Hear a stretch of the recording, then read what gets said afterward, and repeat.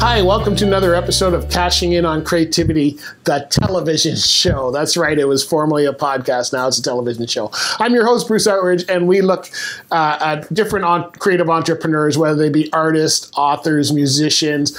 Today, I hope you're ready to laugh because today we're going to talk to my friend Mark Crocker. Now, Mark is a ventriloquist, and so this is going to be a bit different. There may be more than one of us on the show. This was a very funny show. I first met Mark at a corporate event. So in the trucking industry, which many of you may or may not know, I drove for 25 years. I'm very involved in that industry. And Mark, I was at an event for the industry, put on by a company involved in the industry, and Mark was the entertainment. Mark was wandering around with his puppet, if you can call it that, although they seem almost human to me, and just talking to people and making people laugh, and that's what he does. But he is very accomplished. He's been on some of the biggest stages in the world, and it was so interesting to get to know him a little bit there. And afterwards, I thought, man, this has got to be a great interview for the podcast. And so we reconnected, and since then we've been following each other. He lives just in the Barrie area, or just north of Barrie, and is always looking for corporate events. So if you're looking for somebody to be extremely funny, and I would certainly highly recommend Mark to be part of that event. But we're going to find out about how he got started as a ventriloquist, and I got to tell you, this is one you will not want to miss. And I have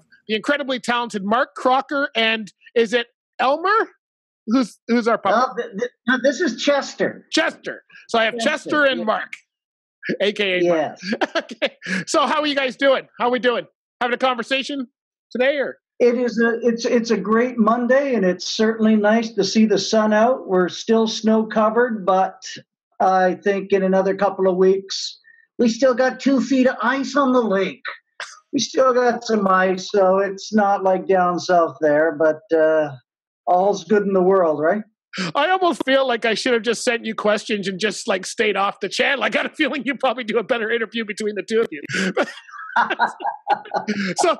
So just to bring our listeners in, and I'm going to just let our listeners know that if you are not viewing this, if you're listening to this on the podcast, urge you to go to the video channel, our YouTube channel, or Mark's YouTube channel, and check this out, because it's certainly a very unique interview to have you two on.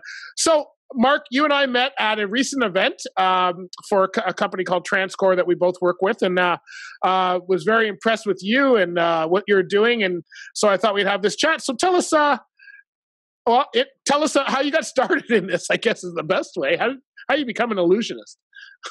We say, you say. I say vocal illusionist because they make much more money than a ventriloquist.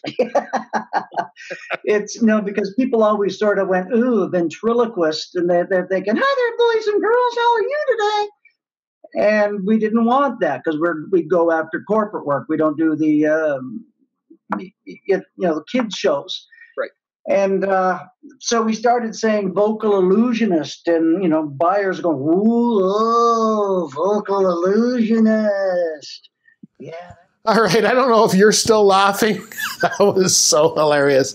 Anyway, you can find Mark at markcrocker.com, and he is such an amazing artist.